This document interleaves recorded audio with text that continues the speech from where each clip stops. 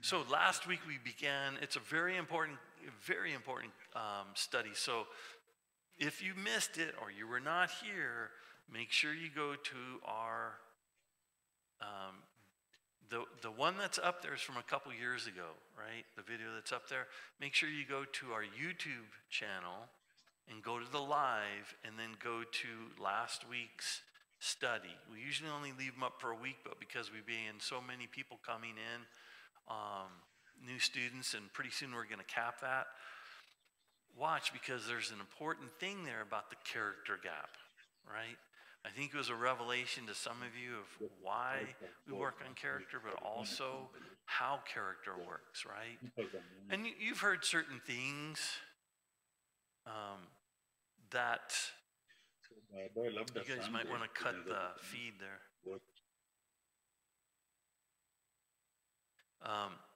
You've probably heard that if we sow a thought, you reap an act. If you sow an act, you reap a habit. If you sow a habit, you reap character. If you sow character, you reap destiny. That's another way of saying closing that character gap, right?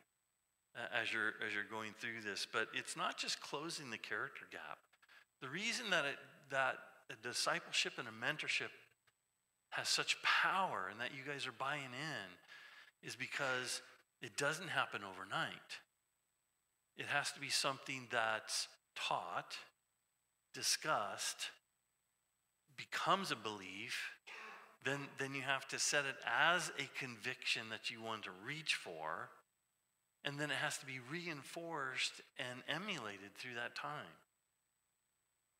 So Romans 6:17 through 19 says this: "But God be thanked that you were slaves of sin, yet you have obeyed from the heart that form of doctrine to which you were delivered. And having been set free from sin, you became slaves of righteousness. I speak in human terms because of the weakness of your flesh.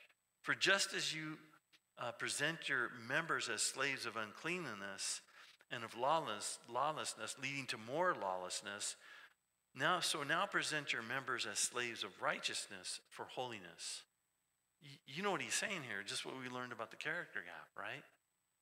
The more that you desire it, and the more that you present yourselves, and the more times you make the choices in the right direction, you begin to close that character gap, where stealing becomes repugnant to you, but not just that it's repugnant, but you do it, then you repent, and there's no change.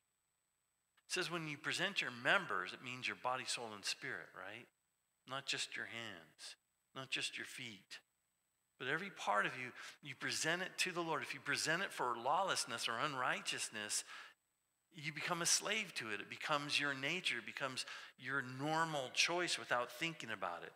But as you take this and you present yourselves and all your members as instruments of righteousness, and you're making that choice, presenting yourself means that you're standing before the Lord, you're standing before yourself, you're standing before the Holy Spirit, you're standing before the Word of God, and as circumstances come up, you're examining your heart, and then you're presenting, you're saying, I'm here as your servant, I'm here to make myself honorable, I'm here to bring forward the kingdom of God.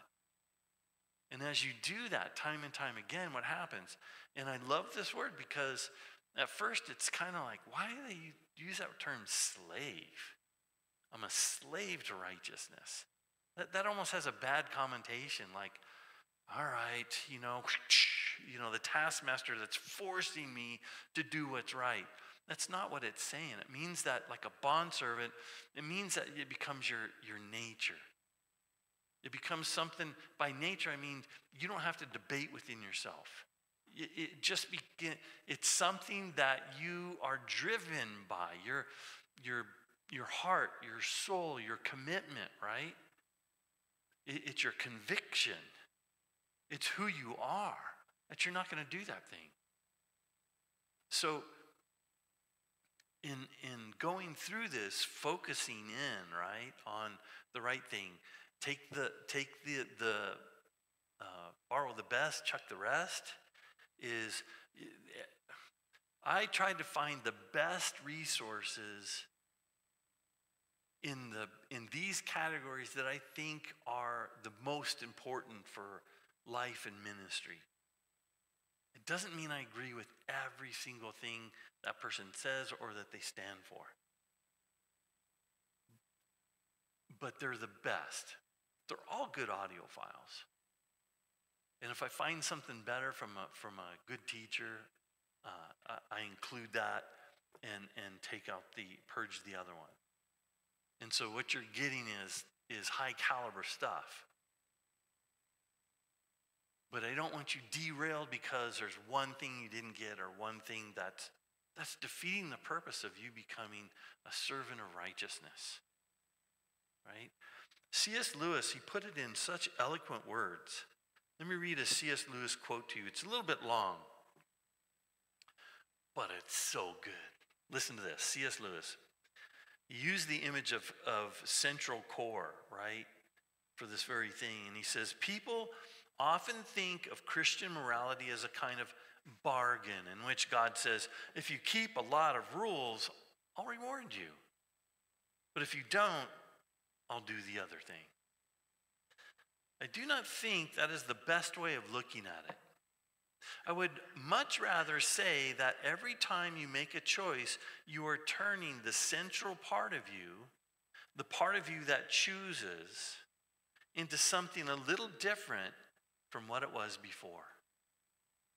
And taking your life as a whole, with all your innumerable choices, all your life long, you are slowly turning the central thing either into a heavenly creature or a hellish creature.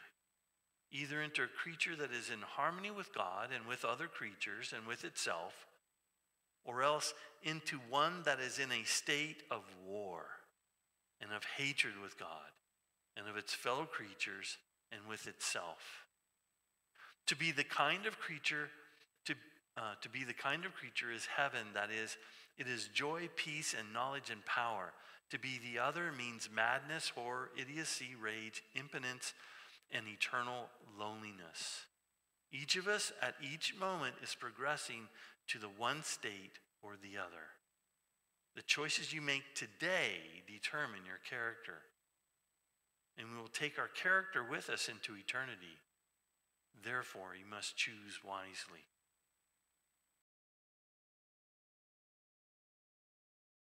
Eating whatever you eat, you slowly become, right? You are what you eat, and every choice makes a big difference. And so you need to turn to 1 Timothy 3. If you don't have your Bibles open yet, go ahead and turn to that. And why are we going through this? Well, I'm not called to be a pastor, right? I'm not called to even be a deacon. It don't matter. The qualifications for pastor, deacon are not qualifications for leaders. They're qualifications for every Christian. And only people who push their character gap to a place where they're consistent in these areas are allowed to be leaders. Sabe? You getting what I'm saying here? So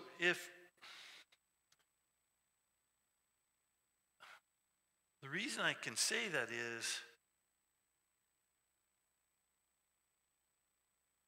it's the standard for all Christians, because if I'm not a pastor, then does that mean I can have more than one wife?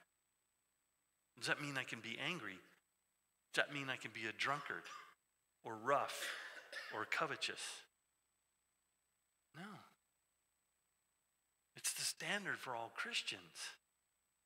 The point that Paul is making is, look, there's very few that will get it, very few that will push themselves, very few that understand it's by grace, but the grace compels me to become a better person. The grace compels me to put on Christ Jesus.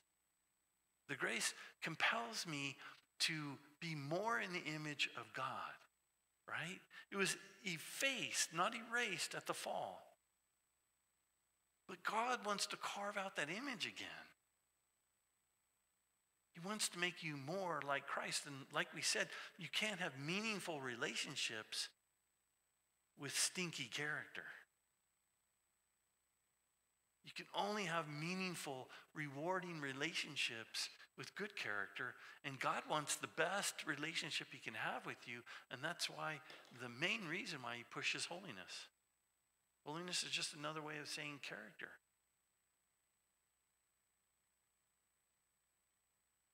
He wants to stop evil. That's loving, right? But he's pushing us into that mold to be transformed by the renewing of our mind, which is what takes time and going through, but it's got to filter its way down into our heart, and then it becomes part of our central nature and person. And then slowly it becomes a conviction. We become servants to it, not in a bad way. We become enslaved to it because it's just who we are, and we enjoy serving lawfulness and joy and love rather than serving evil and hatred and miserableness, right? So as we go through this, be thinking not only for myself, and this isn't an exercise in condemnation. You are going to get a test. It's not graded, but you're going to get a character test coming up, and you fill that out, and basically it's going to go through these things we're covering, right? And it's going to say, on a scale of 1 to 10, where are you in this? Because if you don't measure something, you never improve. So that gets sent to me, but it has no name on it. So I begin to see you guys, and then at the end, as we get towards the end, you get this test again. And it's amazing how much guys have grown in these 2 years. It's amazing. It's so thrilling for me to see. And you'll pick it up on one another. You don't necessarily see it in yourself because we're so critical of ourselves, right? But it's like putting the child against the door post or the door, and you mark their height, and they grow, and they don't see themselves grow, and they can't see the scale until they get back and they look, and it's grown a little bit more and a little bit more, right? But you'll grow in these next 2 years, and we're almost a month. We're already a month in, you guys. It's going to go so incredibly fast. So as we go through this, I want you to be thinking about your own personal character, but then also be thinking of anybody. If God's put you in ministry, this is one of the key things you're supposed to be doing. Not just leading people to Christ, but he says, teach them how to obey all those things I've commanded. But that isn't like legalistic. It's like teach them how to become disciples, how to put on Christ, how to change their life, and how to make their life better. But then also that trickles down to your spouse, your workplace, your kids. Now that you know this concept, you need to be thinking in each place, well, how can I help my children put on Christ, raise the character? How can I teach them in such a way as to raise and elevate their convictions, right? And then their belief system, and then push that gap, close that gap for them. We intuitively kind of do that, and we try to train our kids, right? But now that you know these concepts, and you're going to get the tools, especially starting next module, next quarter, that's what you want to do. So let's jump into this. I'm going to read the full qualifications, and we're going to kind of combine them as we go through because they overlap a lot. 1 Timothy 3, 1 through 13, this is a faithful saying, if a man desires the position of a bishop, he desires a good work. A bishop then must be blameless, the husband of one wife, temperate, sober-minded, of good behavior, hospitable, able to teach, not given to wine, not violent, not greedy for money, but gentle, not quarrelsome, not covetousness, one who rules his own house well, having his children in submission with all reverence. For if a man does not know how to rule his own house, how will he take care of the church of God? And not a novice, lest being puffed up with pride, he fall into the same condemnation as the devil. Moreover, he must have a good testimony among those who are outside, lest he fall into reproach and the snare of the devil. Then there are deacons. Likewise, deacons must also be reverent, not double-tongued, not given to much wine, not greedy for money, holding the mystery of the faith with a pure conscience.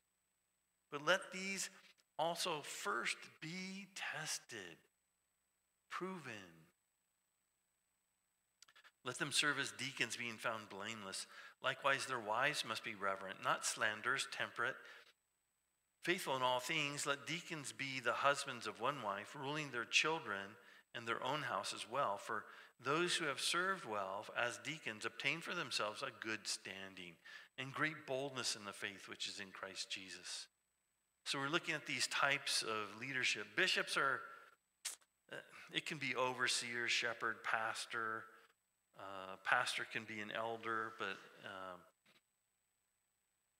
elders are not necessarily pastors, right? Or deacons. So a lot of these words are used interchangeable in Scripture, and I think there's a reason for that, because we shouldn't get caught up in titles. And you listen to Gail Irwin and Jesus Style, right? And he mentions that. But sometimes you need the title because you need the authority to carry out what God has called you to do. But if you have character, that authority is oftentimes granted. It's granted because there's respect in the person. And that person then is occupying an office, right? And that office would be deacon, pastor, bishop, whatever you want to call them. Right? But you usually have one primary pastor. We're going to get into that much later on. We'll talk about that. But Paul wrote to Timothy and Titus, right? And then you see 1 Peter 5:1-4 mention some of these same things. The elders who are among you, I exhort, who I am a fellow elder. So here's here's Peter, an apostle, right? But he also calls himself an elder. And a witness of the sufferings of Christ, and also a partaker of the glory that will be revealed. The shepherd of the flock of God which is among you, serving as overseers, not by compulsion. Shouldn't be forced into that. You shouldn't force your heart into that, but willingly, and not for dishonest gain, but eagerly. Nor as being lords over those who entrusted you, but being examples to the flock. And when the chief shepherd appears, you'll receive the crown of glory which does not fade away. Well, it's pretty obvious that the qualifications, when it talked to Paul, when you see Peter, the qualifications except for one all have to do with character, and the one is an ability, and that's ability to teach. Why is that important?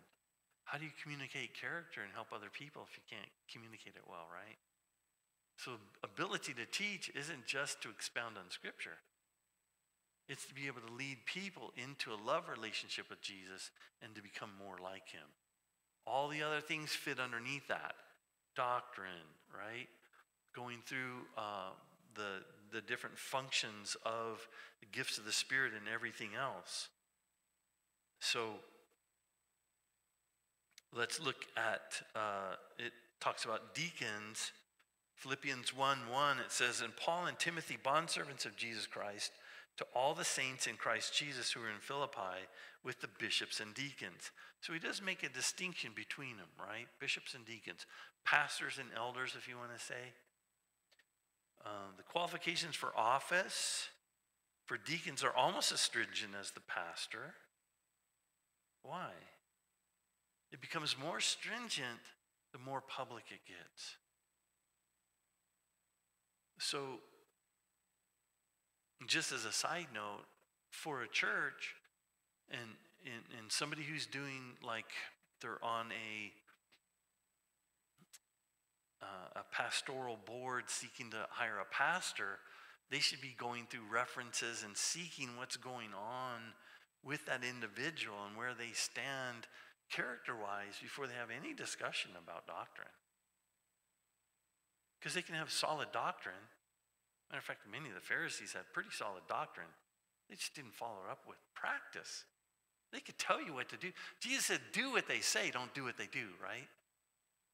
Because they're still given the Word of God, they just couldn't exemplify it. They couldn't demonstrate it. And so God's given you a place of authority, whether it be at the workplace or you're in ministry or you're a parent, you're a husband.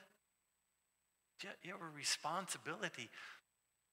And our goal is to become, not to set the bar low. Well, I'm never going to be in a pastorship. I'm never going to be an elder. We don't know that, for one thing, right? He may call you and then you need to step up. But the other thing is, why set the bar low? In the most important test, in the most important challenge in the history of mankind and in your life, why set the bar low, gentlemen? Why try to say, why try to compromise in things that it's got you and it has your heart and you become an instrument of unrighteousness? And it bothers me when pastors try to argue, oh, I'm free to drink, I'm free to smoke, I'm free to cuss. Emergent church, New Age church, whatever you want to call it. But remember what we taught last week. Whatever the leader, whatever the authority allows in minimal terms, right, is taken by the disciples or the children and used in excess. If you're the standard and your standard is way down here, my standard can be down here. What happens if the lock rises and all the boats float? And the standard comes up for everybody. Because that is the standard. God is graceful. This isn't about your value to God. This isn't about whether you'll be, I was going to say successful, but a lot of success will stem from having great character, right? But even sometimes when we fail big time, but our heart is leaning towards character, God will sometimes turn that into something that is a blessing and success, despite our failures. Like with David, how he redeemed the situation with David. In the end, even with Samson, being able to take out the enemies and fulfill his role as a judge, judged himself in the midst of that, right? But this is also when you speak to your children, when you speak with your wife, if you're like, well, she doesn't respect me. Are you respectable in the standard that God's given? And how can you love your wife completely if you're not raising your standard of your character? Because with poor character, you can't love to the greatest degree. It's impossible. So you begin to see why this is so important, why you should be getting excited. I don't want you down. You should be getting excited because we're going to help you. We're going to help each other, right? As we grow in character, your life is going to excel. Your relationship and love relationship with God is going to grow. The blessings on your family and your coworkers and your extended family is going to blossom. This is a good thing, you guys. This isn't a burden. And so the servant nature kicks in. And remember the difference between competence and character. You can have competence without character. It's not going to get you very far, right? So far as the wind takes a sailboat. Or worse, right? The glider or hang glider, because after the wind stops with the glider, you come down to earth, right? You come down pretty hard. So this is essential. Let's look at this. Deacon. Diakonos means just humble servant. In some of the modern church interpretations, it's church helper, assistant officer. It's not a glorious title, and reverend is supposed to be about character. I know it's picked up by certain denominations, and it's out there, and there's a lot of people who carry that title that are not prideful. But reverend is just supposed to be a reflection that you're respectable. I like pastor better because it's my responsibility, right? And it's less critique of my character and more my responsibility of taking care of the sheep. Reverend can be a hindrance to some people who see that as something that's kind of prideful and not Christ-like. So it doesn't have to be avoided in certain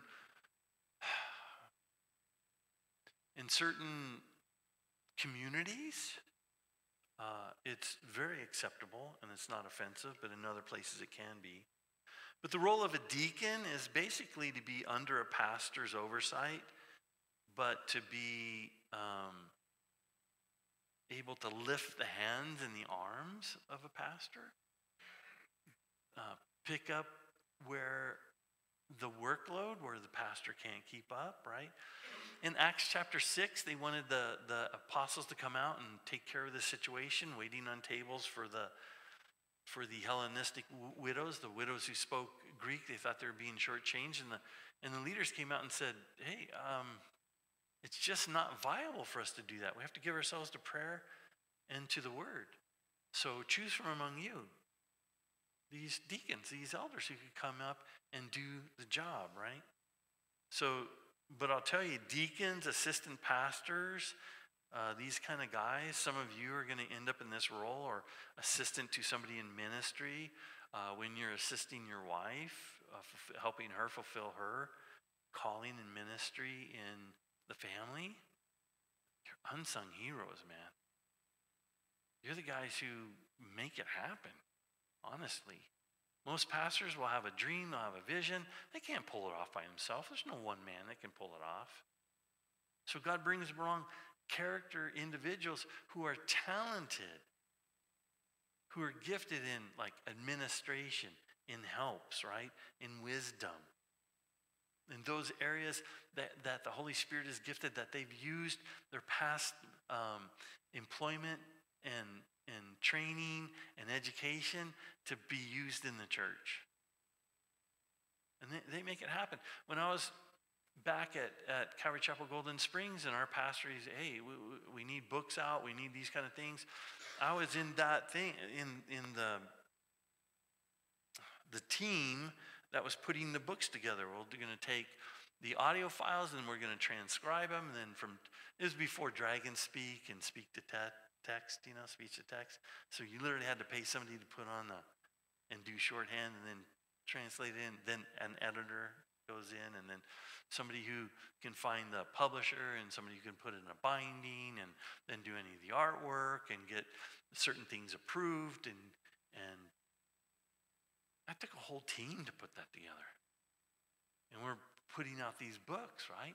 Booklets and some larger books, and even putting a movie and stuff together. There's no way he could do that. Very talented guy.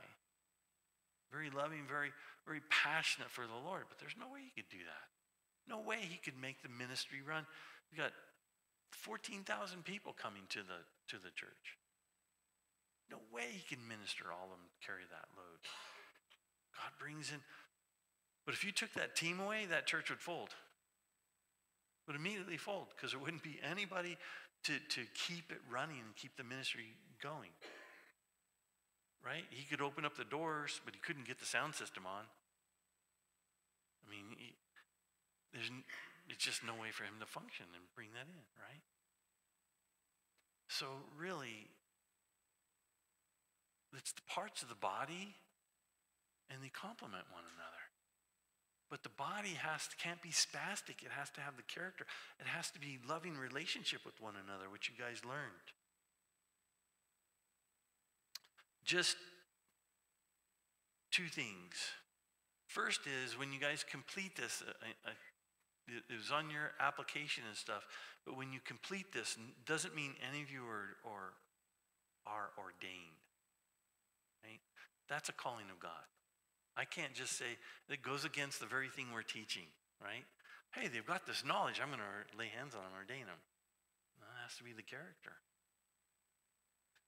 And it has to be a calling. That's why we started with calling, right? And really, if you're in another church, it has to be your church recognizing that God is raising you up, and it has to be the calling and function that's going on there, right? So we have ordained some of our guys as they go out and plant churches and do different things. I'm not saying it's impossible. I'm not saying it could never happen or God would open the doors. We've done it with a number of students. It's not a guarantee. So you understand that. Then lastly, before you go on a break, is it's a hard movie to watch, and I'm not necessarily recommending it. A long time ago, and I saw the TV version, so I don't know if there's something else in there, but you know the Saving Private Ryan. That's a hard one to watch for me. And here's Private Ryan, all his other brothers died, and they sent this group of men out, right, in World War II, I guess based on a true story, to retrieve him and bring him back, because they had this kind of military rule that if there was the only son and only one left, that they would give him a honorable discharge so he could take care of his family. And one by one, they get injured severely or they lose their life, right? And the last guy, when they have him and he's dying and he's going to be taken home, he grabs a hold of him and he says, "What? You guys remember? Earn it. Live your life well," right? Because these men died for you. Hey, there's somebody far more important than a platoon that died for you and I. Far more important. And he wants us to live our life well, right? He wants us to live our life well. Let's take a break. Father, thank you for these gentlemen. I pray that you would bless the food they're about to partake in, and that you would use us as your instruments of righteousness. In Jesus' name, amen. By the way, as we come back, I'm going to pass along a paper. It's going to ask for if she wants, your wife's or your girlfriend's contact information, right? That contact information, so my wife can begin to disciple them. They meet once to twice a month, and they have dinners and stuff. So I'll put that paper, we pass it around. When you do it and you write it out, can you have the person next to you read that to you?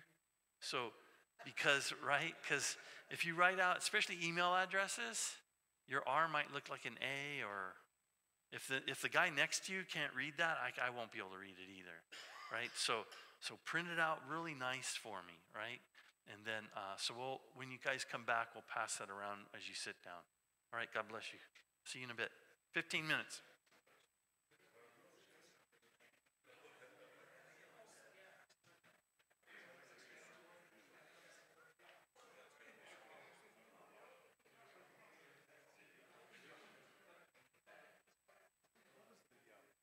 Blameless, the number one, blameless. I didn't catch the. I wasn't focused apparently. Well, I don't think we haven't got to number one yet. Oh, you didn't do? You went to 2 right away? No, we haven't got to No, blameless. On the paper, it shows blameless first before it went to. We haven't even touched blameless yet. We haven't even taught that yet. Oh, okay. So under 2 Let me instructions. show you on the.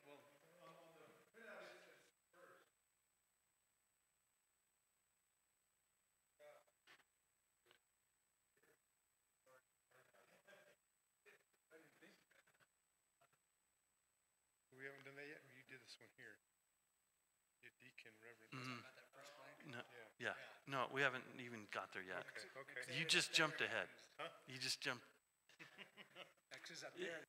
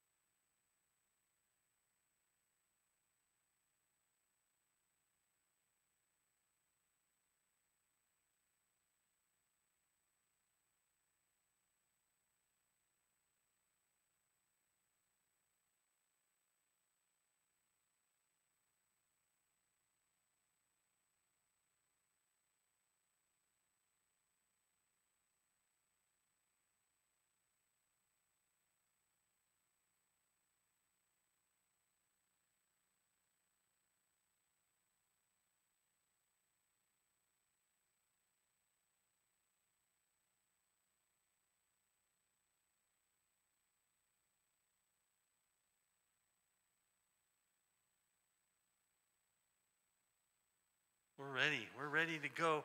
As we're going through this, we haven't even got to the fill-ins yet. We're just getting there. So that was all leading up to what you have in there. So we're right there at 2, Roman numeral 2.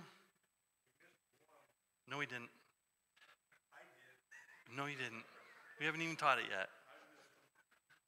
No, you didn't. All right. No, we're on A, blameless. Number 1. Stop messing with these guys. We're at blameless. So we're going to cover bishop and deacon together as we go through. So blameless. Number 1 here, blameless does not mean perfect, but striving towards inoffensive relations. Blameless does not mean perfect, but striving towards inoffensive relations. Synonyms. Blameless means irreproachable, faultless in reputation, but not perfect. Well, how could it be faultless? How could it be this? Here's what it means. It means that you put yourself, we're sinners, so when we fall or we harm or we hurt somebody, that we do everything we can within reason and with respect to that person to try to rectify the situation. So if it's somebody gets offended, you apologize. But you don't apologize for giving the word of God, right? Well, Jesus is offensive. Well, then you're still blameless because, well, that's just your issue, right? It's not something I did what I'm supposed to do. But it means that when you know of an offense or an occurrence where you honestly are at fault or even partly at fault, that you try to make it right. If they refuse, then you're blameless because you honestly made an effort to make it right. That this is what it means, right? But that's,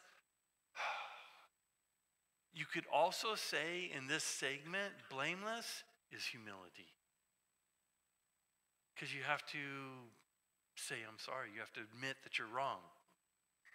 You have to humble yourself and go before that person or that group or that place and say, hey,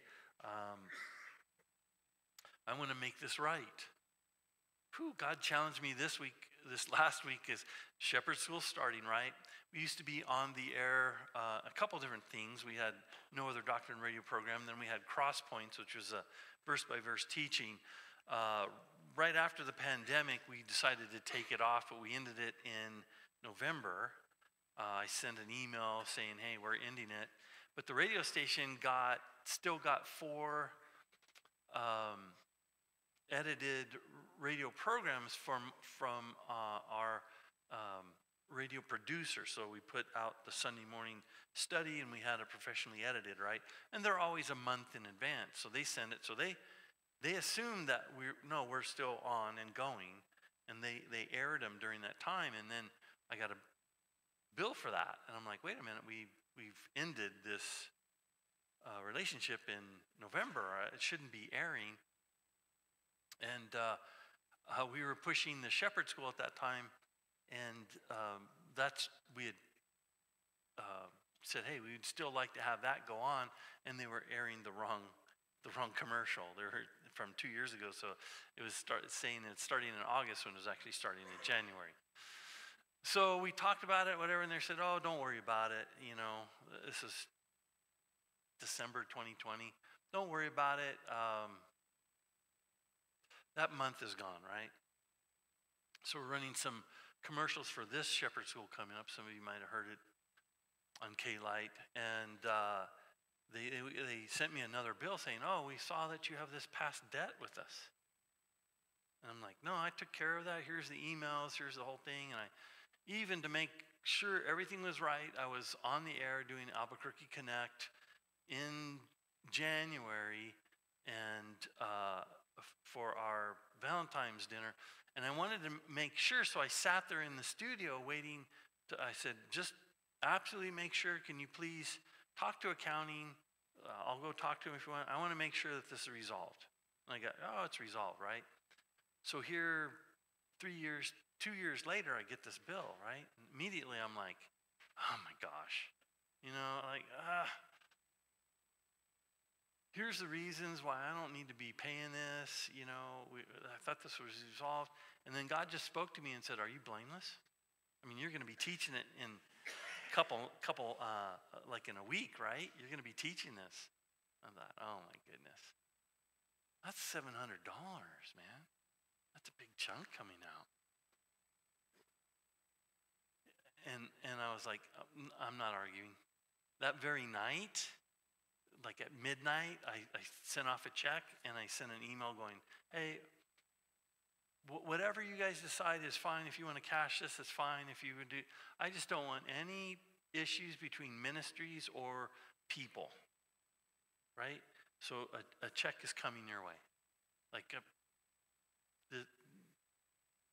sorry that there's a misunderstanding. To their credit, they emailed me back going, hey, Pastor Scott, look, we discussed this and you gave your reasons. I've only been in the accounting for a little while. I didn't know that agreement was there. And so, look, we're going to clean up our books and you're not going to owe anything. We're going to mail your check back. It's just, God had to rebuke me, right? Had to talk me into it, but it's the right thing to do. Because one of the reasons I like teaching this class is it makes me grow and holds me accountable. So, being blameless has power in it. If I had any future dealings with that church or with the radio station or other things, even though they're like, yeah, we took care of it, but they're not like, there's still the ill feelings. I didn't want those ill feelings. And it's the same thing. You need to be blameless, but it also gives you the power to minister because you got a clear conscience. Spurgeon was once, they tried to blackmail him. They sent him a letter and said, at this time in this place, at this railroad station, we want you to deposit this much money or we're going to tell the world, we're going to have it printed and everything, your sins. We've got dirt on you. Now, for most people, if you get that, you'd think, I wonder what they have on me, right? And you could probably name a few things, right? You could probably go through it. That's pretty embarrassing. You don't want the world to know. He wrote him a note back and placed it in that place, and he goes, publish it to the world, everything you have. I don't have anything to hide in Christ Jesus. Because he was blameless. That's one of the reasons he could teach with such power in that, God, after all these times, nearly 80 years or more or what, almost a century here, he still has books that are being published. Because the power of the word and the devotion that he has morning by morning, right? Evening by evening. It's just powerful. Secondly, deacon. Number 2 here. Reverent means worthy of honor. Dignified, decent, etiquette. Propriety, stateliness, elegance, grace. These are virtue titles, right? A virtue calling. They're supposed to be reverent. Not necessarily called reverent, right? As a title. But it should be attached to their name. Should be attached to our person. Right? Each one of us as a Christian should be blameless. Should be blameless in your marriage. It gives you power when you're teaching and training your children. Reverent means to have that, means to be like excellent in spirit, have merit, virtuous, ethical, moral, noble. Contrasted words would be impropriety, indecent, indecorum, unseemingly, offensive, or rude. Right? So the opposite of reverent would be a rude person. You really don't have honor. Deacons must then be worthy of respect. In other words, carry yourself with class, you guys. Carry yourself with composure. at all times, not just for show. So, being in California, being on a very large church, a lot of places would contact us that just for various things, because, hey, we know this reputation of this church and this sort of thing, and they can handle this. So we got a call from a very, very large funeral home mortuary that's out there. And they said, we have this request. It's delicate. It's a situation where a woman who had married an American, she came across the border. When he found out she was pregnant, he beat her so badly, she was put in the hospital and she lost her child, a little girl. And so we're going to bury this child because she delivered the child. And she requested that the hospital not just toss the baby, right, in the trash. A lot of hospitals do. This is LA County. And so would you be able to send someone out to do a funeral? She's Spanish speaking, but she does speak a little English. She doesn't mind if it's in English. But can you have a little worship? So we said yes. And they paid, the mortuary paid for it's a baby coffin. It's about the size of a shoebox. They didn't even know these things existed. And we helped along, like, what can we do? Well, can you buy clothes? And the baby was so small, we actually could buy Barbie doll clothes to put on this little girl who's born, and she had injuries from her father hitting her through the womb of her mom. So the mom's there, we show up. I got a young worship leader, pastor, who shows up with us, right? The mom's there. She's got bandages across her head and her eye. He almost put her eye out, punching her so hard. She's lost a tooth. I get there first, meet her. The assistant pastor pulls up. I'm an assistant pastor too, worship leader. He gets out of the car. He's just in jeans. He's in his a t-shirt, which he likes to. I'm working on music. I'm working on worship, man. Has his guitar. He's wearing dark glasses. And he's chewing gum. He walks up there and like, what am I supposed to play? He looks at, what am I supposed to play?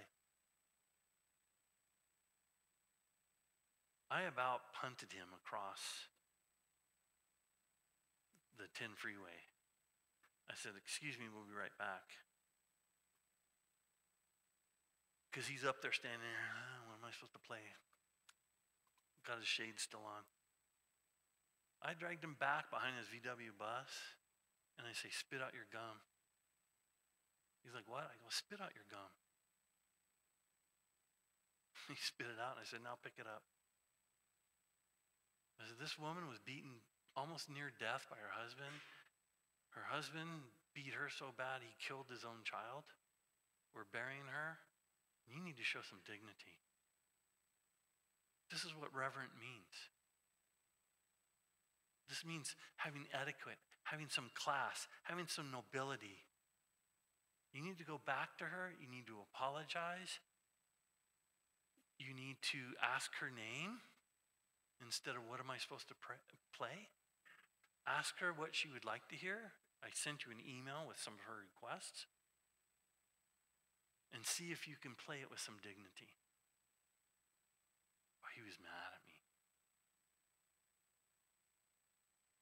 And I said, do you see that box that they're carrying? Yeah. I said, that's her baby, man. She was lied to. She was beaten near death. We learned a valuable lesson.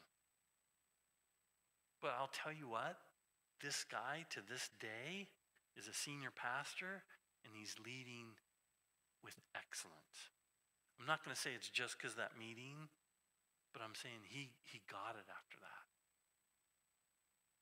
He was a youth minister, doing worship, raised up, sent out, planted a church, which is hard to do, and he grew it, and to this day he's still pastoring. But he wouldn't be had he not changed. He wouldn't have been on staff for very long. That's a person who's respectable, a person who can hold his emotions and not wear them on his sleeves. When you hear bad news, you instantly slump and go, why me?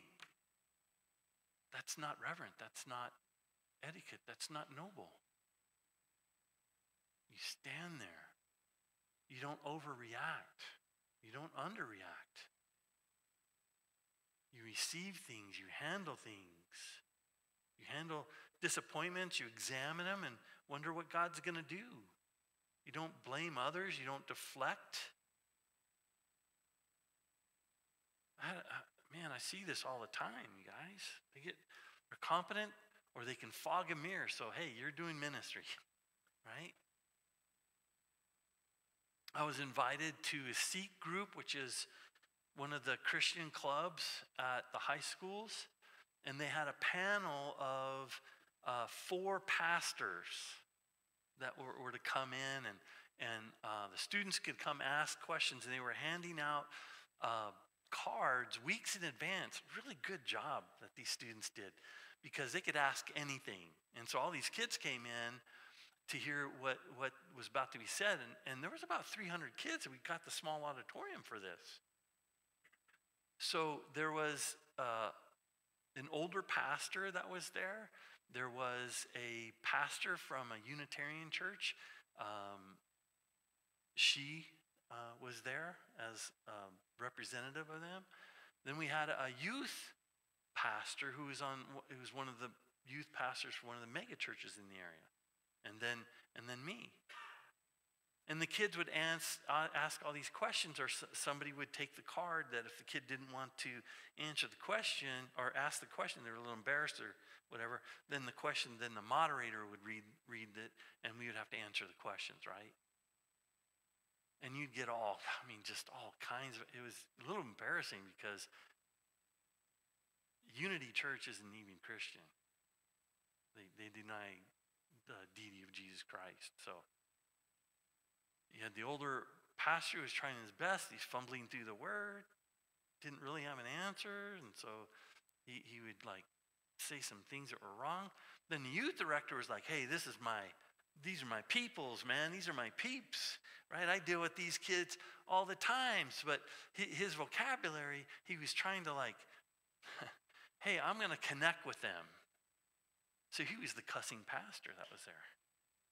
And I don't think he could get a sentence out without saying crap. And you know what happened over time? And the kids, they were only supposed to go 45 minutes, and we went nearly 3 hours. Because eventually the kids started saying, can the guy in the end answer the questions? And after the one youth pastor said crap for about the 500th time, one of the non-believing students in there goes, here's amazing. They're going, I think he's just trying to get on our good side, but I want to hear what the truth is. Can you answer that question? And I answered it, but I didn't use that word. I said, well, here's the fluff. I used fluff instead of that. And they stayed, and they stayed, and they stayed. But I'll tell you what, and look, most Christians, and I'll guarantee, when you guys are done, you could have answered it. When you're done, you could have answered every single one of those questions. But as pastors and leaders, even if they couldn't answer them, they didn't have decorum. They didn't have nobility. They didn't have excellence. They didn't have any power in their speech or the character. And so it became a game of let's try and stump this guy, right? But then it became like people, even non-believers, started defending my answers. Now I don't know how you put holes in that. I don't know how that made sense to me, right? It was pretty amazing. It happened. Because I had somebody sit me down when I was going to Bible college, not in the class, but after class. I wish it was in the class. I wish we had a whole class like this. Sat me down and he talked to me about character mattering. And that God is more interested in your character than he is your comfort. And you better get used to it. But the more character you have, the more comfortable you're going to be, even in difficult situations. I'm so thankful for that. Husband of one wife. B1, it says he is to be a one-woman man. That's what it means. This is oftentimes taken by some denominations saying, well, if you've been married and you divorced or whatever, or you're not with your wife, then you can't minister. But what it's saying is monogamous, and that you're faithful. That you're a one-woman man. So, in light of this, when the Catholic Church says a priest can't get married, and you have to take a vow of celibacy, they're strictly going against Scripture. Well, in light of what the Pope has been saying recently, right? It's pretty off the wall anyways, but it assumes, rather than stipulating, that a pastor or bishop or deacon would be a married man, right? It's accusative, the text saying, and we'll get into that when we get how do you study the Bible. If married, then only one. That's what the passage is meaning. But does that mean that somebody who has a wife that dies, if a pastor has a wife pass away, could he get remarried? It's going to have two wives, right? Romans 7. It's like the law. Under the law, if a spouse passes away, then you're free from that obligation, and you're free in Christ to marry somebody in Christ, right? And so we've had that. We've had to discuss that. We've had pastors or leaders in Calvary Chapel and in the churches that I've been helpful in getting started or planting, whether a small part or a little part, of having to deal with this issue. And guys are condemned, and people in the church don't understand. And, well, we're leaving the church. You're supposed to only be married to one woman. Yeah, one woman at a time under biblical exemptions, right, that are supposed to be there. But what about a divorced man? Can he be a deacon or be a pastor? What about if it's BC days? What if it's about before Christ? Sins before that, are they not forgiven? Here's the way that the Bible lays it out, right? Sins in the past are forgiven, but there's consequences. You can forgive people, but there's still accountability. So if a guy says, hey, I want to be a pastor, but I've gone through a divorce, then what we would say is seek to reconcile with that woman. What if she doesn't want to? What if she denies Christ? Then that would fit under abandonment, that she doesn't want to reconcile, and that she's rejected Christ and rejected you and doesn't want to live with you. Then according to 1 Corinthians 7, you would be free. But only after you made sincere, honest efforts, not one, but efforts to reconcile. What about, we've had a situation where a pastor, very good, very loving teaching pastor, his wife was even involved in ministry, helped plant the church. She got into an accident, went on painkillers, got addicted to painkillers, then denied Christ, left the house. Then she got arrested for forging prescriptions so she could get her pain meds. and was thrown in prison. Is he supposed to remain married to her? Everybody's quiet. These are hard things, isn't it, to work through? We're going to teach you how to work through hard things in the sixth quarter. These are cliffhangers. I'm teasing you, right? But we're going to teach you how to work through these difficult issues. But after a certain period of time, we sat down with this pastor of a very large church, and we said, look, you shouldn't be seeking necessarily a wife unless God brings her to you, but this wife has rejected you. She's rejected the church. She's in prison. She's abandoned you. You have every legal right to move on, but you don't have to move on. And he went 2 years, would visit her weekly. Finally, she said, I don't want you to come here. I don't want you to see your face. I don't want you to bring a Bible or Bible studies or anything. We're done. We're through. I'm through with church. I'm through with Jesus. I'm through with all this. You go your way. Don't ever show your face here again.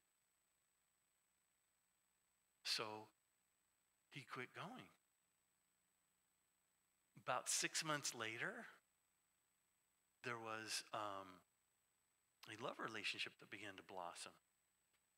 At this time, she had initiated divorce. She had divorced him a year into her being incarcerated. So he's a year and a half removed. Is he allowed to marry? Biblically, he had grounds. It's abandonment. And there's biblical precedent of Israel abandoning God and God writing a bill of divorcement. If you haven't studied that and divorce, it's very interesting. We'll go through it when we get into ethics. His church was like split, and so what he did is he had to leave. He went to Chicago and started a new church. Grew God's blessing.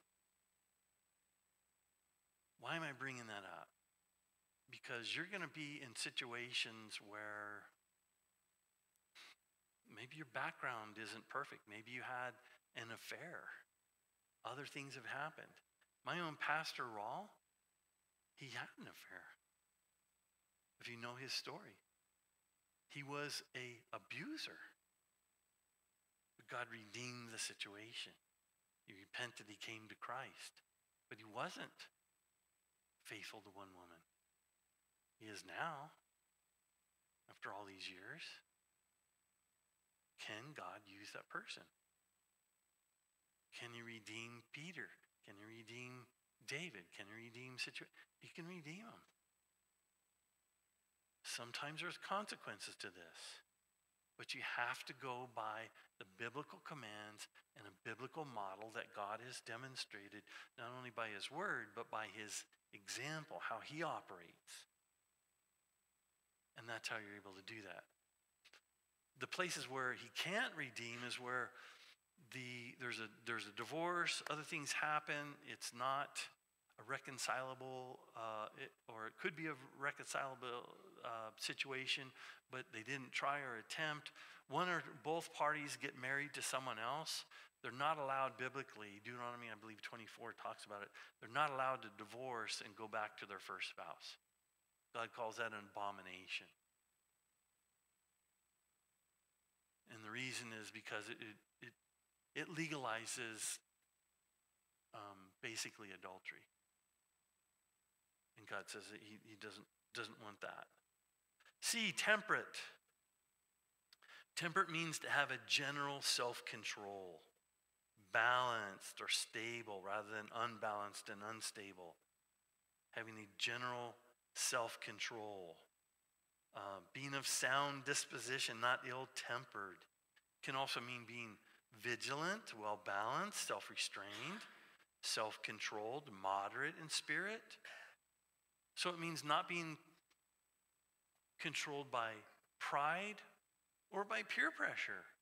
There's a lot of peer pressure in ministry going on between different ministries, even ministries in church. Peer pressure on yourself. Mental stability rules out excess, right? Just means a person who's balanced, body, soul, and spirit, right? They're temperate. Had a guy who I ministered with back in California. We came out, we were planting the church here. Before we moved into these two suites, we had this suite over here, and we outgrew that suite. But we had 3 classrooms over there, small classrooms, and we were kind of desperate for people to work there. So we were saying, hey, we need volunteers in the children's ministry. Something you hear all the time in church, right? We need volunteers in the children's ministry. And this guy got up, and I thought, oh, great, because he was in Bible school, and I trained him on some of this stuff. And he approached me, he goes, hey, I'd like to go teach the kids and do this. And we were in the hallway next door, and he said, but one thing I disagree with you about, on prophecy and on salvation, I disagree with those two points, but it should be good. And at the time, what we were doing is to train our teachers. I would teach, they would be in the study, and then they would take my outline the next week, and they would be in the class with the kids, and they would just, in a very simplified way, teach what I taught the week before, right? That meant also the parents could answer any questions that the kids had. And I had just taught on something. He goes, well, I disagree with that. Kind of key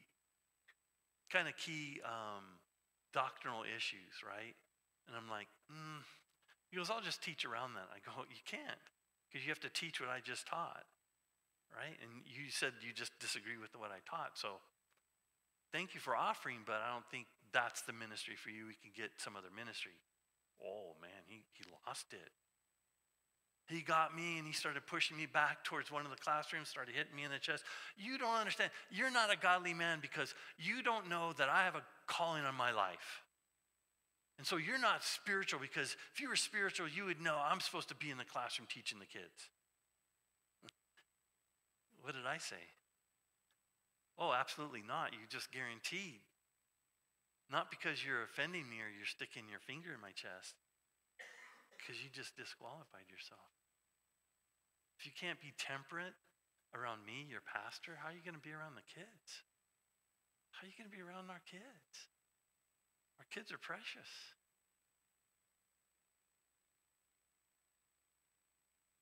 Deacon, not double-tongued. Timothy 3:8, likewise deacons must be reverent, not double-tongued. Not double-tongued means by dispensing, not being double-tongued also means dispensing only truth in a dignified manner. Dispensing only truth in a dignified manner. Proper speech, a sense of honesty.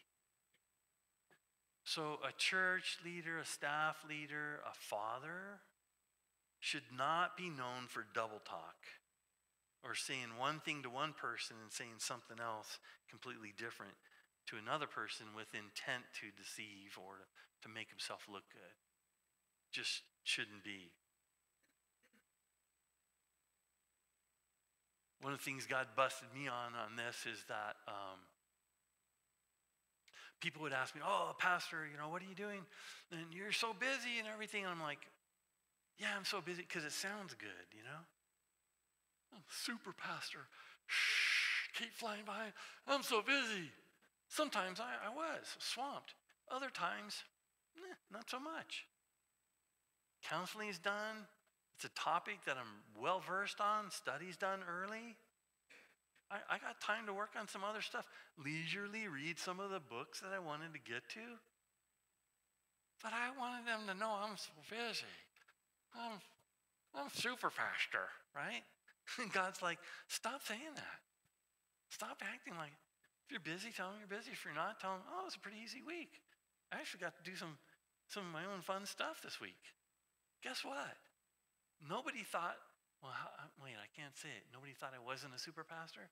No, nobody looked down on me, at least directly to me, right? Because that's an honest answer. I think we try to tell everybody, it's not just pastors, we try to let everybody know that we're busy because it kind of makes us feel important, or that, we're on top of things. We're doing a lot of stuff for the Lord and for the... It's okay sometimes to take a break. It's okay that if you're not so busy, right?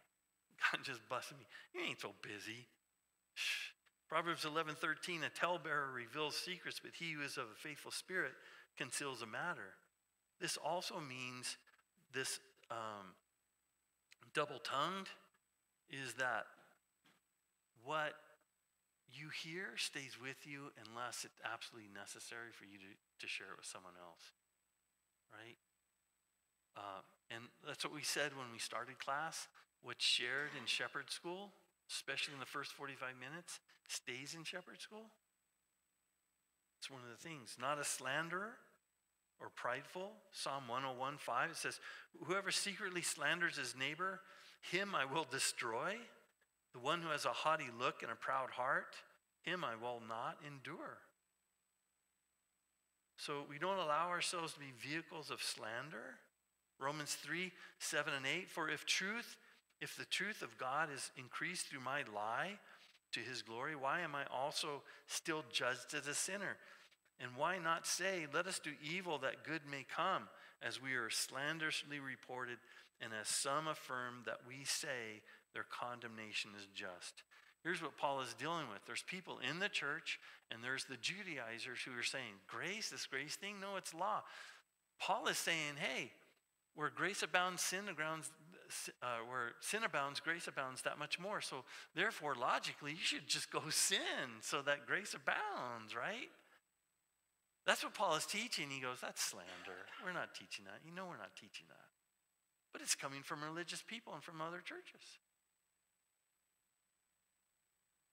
They don't deserve to be in ministry.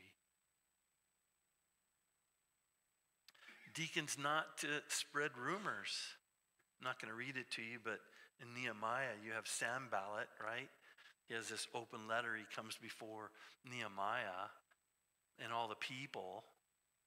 And it's been reported. You've raised up prophets. You've raised up these people and priests, and you're building this wall so that they can proclaim that there's a king in Israel, and you're trying to set yourself up as king. And we're going to send this back to Xerxes so that he finds out, and eventually what they mean is he'll put you to death. And he acts like Spurgeon. Nehemiah goes, broadcast, I don't care. There's no such thing that's going on. Right? He goes, because he knows he's the cupbearer. Xerxes will send people down here to investigate. And when he does, he's going to find out you're slandering, you're lying, and it'll be your head. That's what he's saying, right? That's what's going to happen. It allows you to call bluffs.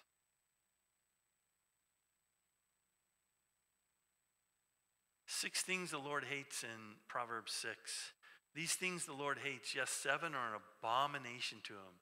A proud look, a lying tongue, hands that shed innocent blood, a heart that devises wicked plans, feet that are swift to running to evil, a false witness who speaks lies, and one who sows discord among brethren. American Legion magazine said, if you can't say anything good about a person, let's hear it. Different from what Mama told you, right?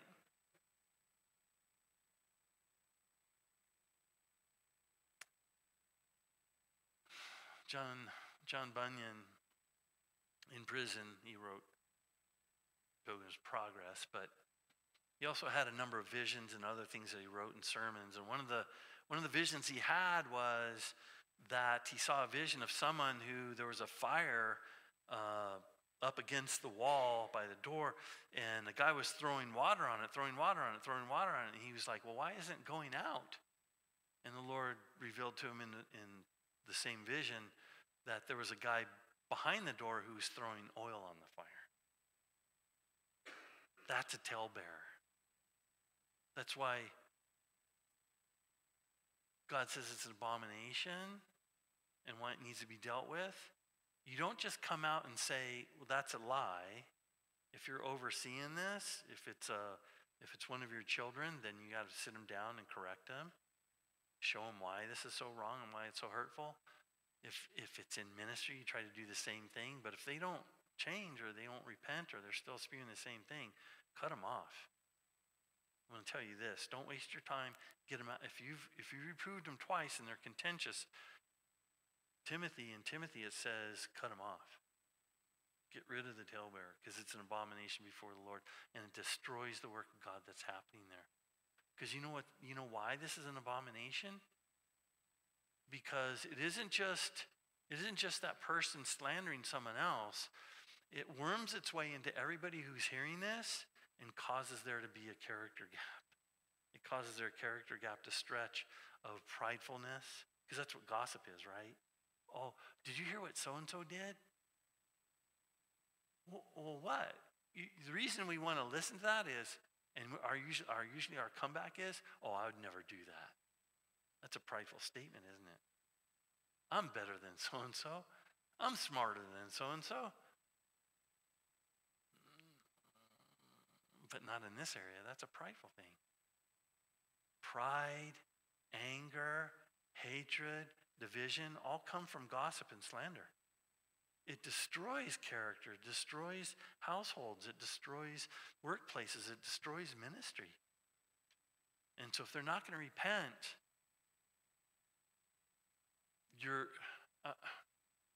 for the benefit of the family or the church or whatever, you need to address it quickly. And in certain circumstances, you have to ask the person to leave. For the sanctity of the place God's put you in charge of, right? And so that it's not destroying the character of someone else.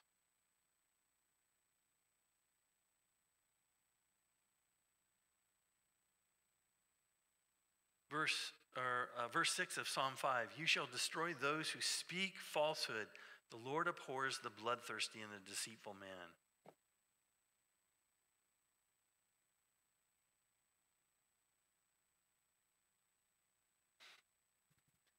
This is hard, you guys. It's hard in family. It's hard during these times. It's hard, especially in ministry. And I'm going to tell you this a million times. One, that character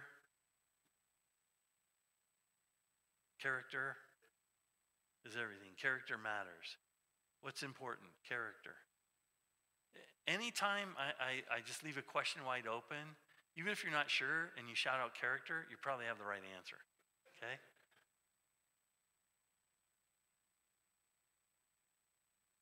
But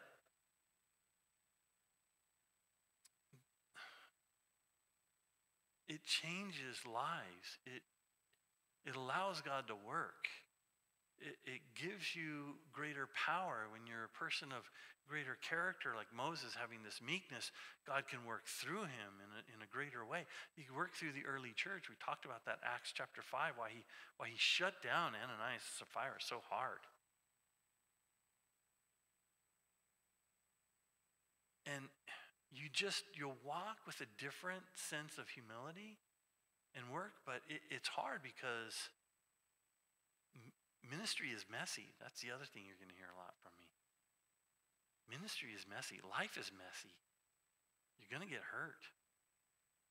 You're not going to be honored.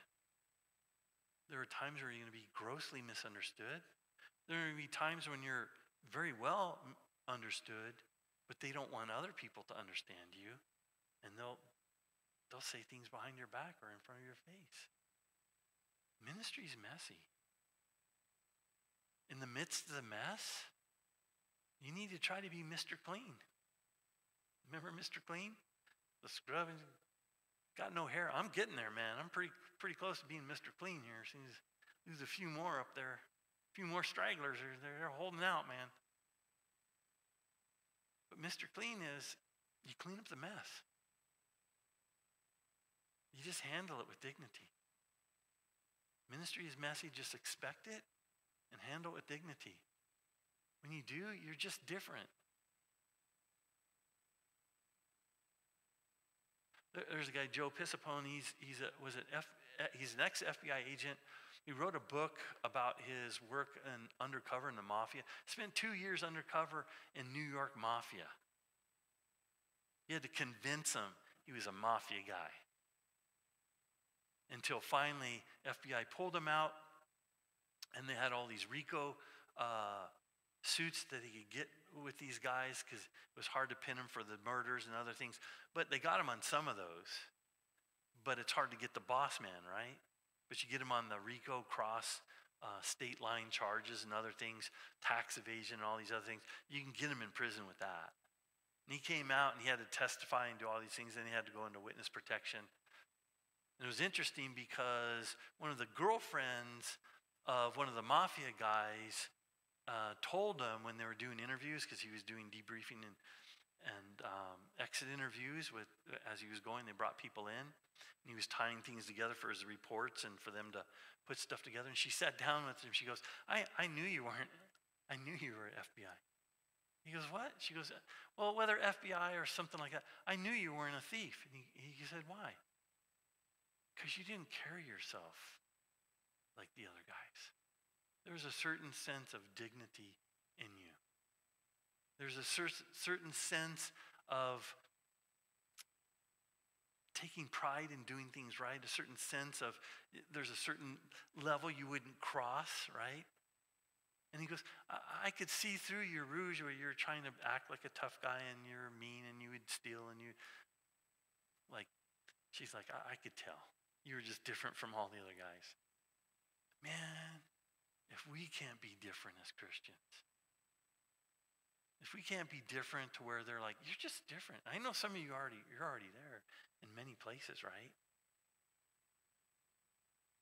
But we need to be even farther along so that at your workplace, at your household, even if your kids rebel, they're not going to rebel because you're a hypocrite. They're going to rebel and then regret it and go, well, Dad and Mom, you really couldn't fault them. They were the real deal, man. And if you're the real deal, that's why many times the kids come back after they've had their sowing their wild oats and doing things. They come back because they realized, hey, man, our parents are the real deal. At work, you need to be the real deal. The only way they find out you're the real deal is if you're tested in messy situations, right? You're not going to be perfect. This is a lifetime journey. But in these 2 years, just think about all the decisions you make. And as you go through, can you make more and more in a righteous, honorable, loving manner?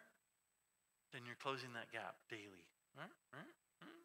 You might fall 2 steps backwards. Right? Just keep closing it, man. Just keep working on it. And it'll be a blessing. It's a journey. Don't expect perfection. Just try to be better in each decision, each action, each reaction. Right?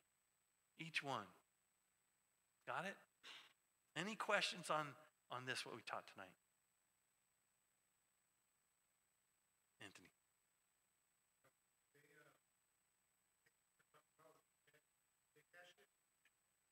No, they're sending it back. I haven't received it. It's so new. I'm just sharing fresh, man. This is like this last week. This is just days ago I got that email. So it's happening. You'll find out it's real stuff I share.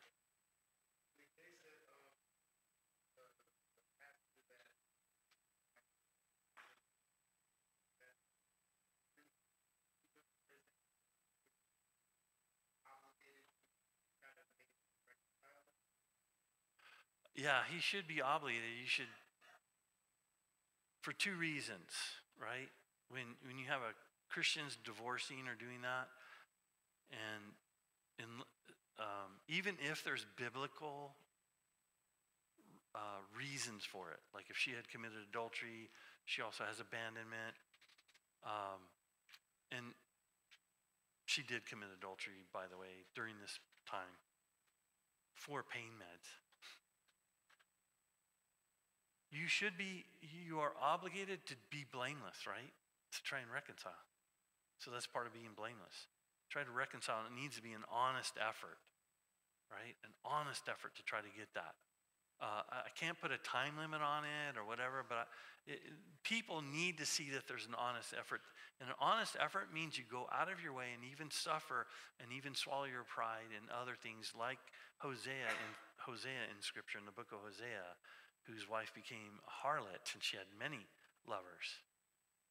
that after God working on her, if she still refused, now Gomer came back to Hosea, but if she still refuses, then you're free because it's a biblical thing.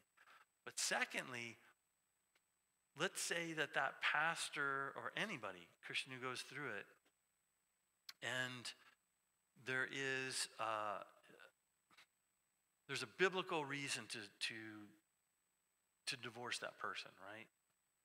They committed adultery, or the reason that you should put sincere effort to forgive and reconcile is because if they don't, and you're like, well, the divorce is going through, they divorced me or whatever. When God works, and let's say God brings another spouse to that individual, right? That spouse is going to go, oh, you were divorced? I don't know if I can trust you. But if they sacrificially waited on the other person and tried to restore their marriage, the character that person should help to put at ease the heart of the person who's thinking that they'll marry the divorced person, right? Because if they say, well, gosh, they put all this effort in, I think you'd be faithful to me. But if he didn't, they may think, well, the first time I do anything wrong, they may accuse me of something, and I'm divorced too, right? So it's important that that person sees the character and that they're blameless, because if God does bring someone else later on, that it can really allow for there to be a true bonding and trust, because without trust and security, especially for a wife and women, it's rare for her to give her heart completely away, because she just doesn't trust him with that. That's why in Hosea, God tells Hosea, when he receives Gomer back, to give her security, to place her back in the house. She's not second rate. She's not, like a second wife or, whatever. She's put back in that place, and he's supposed to speak softly or kindly to her. It could be rough, and she's just going to endure it. It's hard for her to give her heart back. But when he's showing character, then God can make a bad situation and redeem it, right? And the best way to redeem situations is character. You guys are going to find that out. Any other questions? All right, let's close in prayer. Father, I thank you, Lord, for these gentlemen. I pray that you would bless, Lord, that you would guide. Make us all men of character, Lord, and then our families, and then our coworkers, and then in ministry, Lord. Work through us. Let us shine and reflect you, Lord. Let us be sons of light, that we reflect our Father, and therefore are called the children of heaven. We thank you for that. We thank you for this time together. Thank you for our brotherhood, Lord. Thank you for these guys in Kenya and Sri Lanka and Zambia, Father. Uganda. May you extend that far beyond our reach, Lord, in Jesus' name. Amen. God bless you guys.